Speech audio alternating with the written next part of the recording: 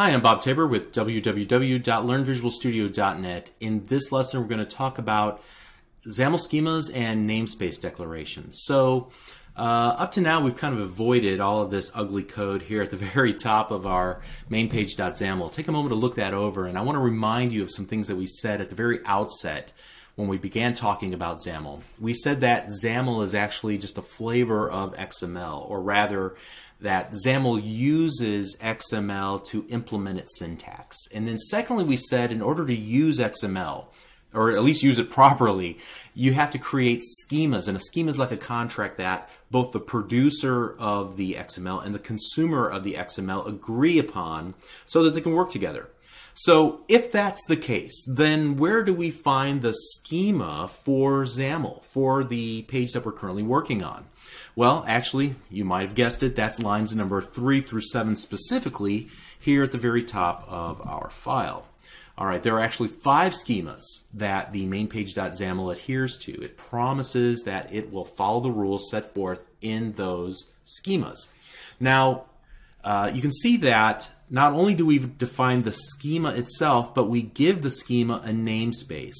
And a namespace is just like we would use in a C# namespace. So we say that, for example, if you take a look at this example that I have right here, I'm saying that for this particular attribute of this object, this attribute is defined in the namespace associated with the letter X, and that adheres to a schema defined here at this URL. Okay, so the namespace, it allows us to say that a given element or a given attribute is defined at a given schema location. And before I forget, just so you know, you won't see this in the code that you create or that's automatically generated for you. I added this because this is the way that you used to have to reference the name attribute of any control. You don't have to do that anymore because I think they changed the schema, and so now the name attribute is actually part of the default schema, not part of this schema that defines the rules of XAML in general. Okay, just wanted to make that clear. Now that means that everything else in this document, everything that doesn't have any prefix in front of it, whether it be the X, the local, the D, the MC, and so on, that means it adheres to this default namespace that's defined here at the very top. So while I have that copied to my clipboard, I'll just actually just Control-C, copy it, and then let me open up a new Internet Explorer and paste it in and try to see what that schema looks like. Wait a second, I got a 404 error. Yeah. You know, actually the schemas are not really defined here in the sense that you can go out and you can look at the schemas. It's more of just a unique place. That just like namespaces are unique names, just intended to disambiguate, the same thing is true with these schemas. You can't go out and look at them, but Microsoft, when they implemented their software, both Visual Studio and Blend and the XAML parser and compiler, they adhere to these unwritten rules, or they might be written somewhere, but we can't get to them, at least not from this particular URL. In fact, it's not really even a URL, it's more of a URI, a Uniform Resource Indicator, that's used as a namespace, in a sense, to define schemas that we can use in our document. Okay, I realize that that's kind of confusing, but there's really just one main takeaway of all this, and that is this, that everything in our document does follow a namespace, or rather a schema, an XML schema that's defined in one of these places. Now you might wonder what each of these schemas are used for. For example, what's really the difference between this topmost schema and the second schema?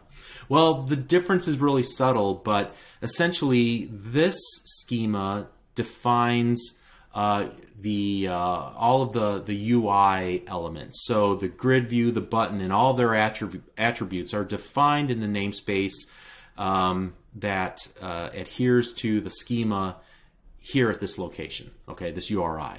Whereas just all of the rules for XAML in general are defined here at this schema, okay? Next up, you see that we have a local namespace And this is actually not a schema per se. It's actually a namespace, just like we would use a using statement so that we can reference classes. So say, for example, I create a card class in my application.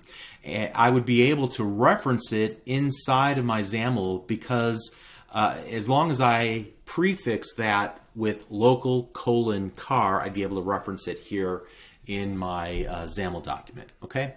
Now the last two are actually used by designers. So you can see that this actually says something about Expression Blend 2008.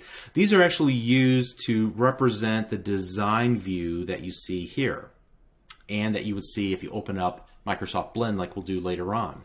However, if you look at this little line number 8, it said that these are ignorable. So at runtime, we'll just ignore this namespace. We don't need it. Furthermore, the only reason why this ignorable attribute exists is because of this namespace, this openxmlformance.org markup compatibility. Okay, so yeah, you know, now that you kind of understand what these do, you can completely forget this. They have no actionable result until we get a little bit deeper into our software development. Like we'll have to use these namespace prefixes, especially the local one. And we may have to create one when we get into working with data, when we get to working with custom classes that we've created that represent data, but that's a little bit of ways off. Just know that you should never ever modify this code here at the very top of a XAML file unless you have a really good reason to do so, and you almost never will. Okay? The moral of the story is that yes, XAML is XML. These are the schemas that it adheres to.